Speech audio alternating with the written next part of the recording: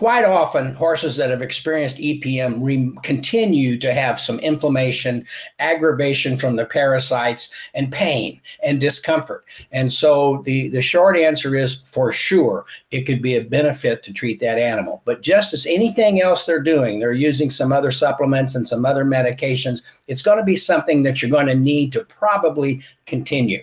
If their feeling is, well, come treat my horse today and then we'll see what happens down the road, don't do it, because it's going to take probably more than one treatment. I learned that the hard way. I treated a horse that we learned later had EPM, and I treated it one time, and the horse was absolutely no better the next day. What we learned is we needed to treat that horse every day for a week, and then once or twice a week, and in some cases, we continue to treat horses for years in the racing circuit that have had some EPM.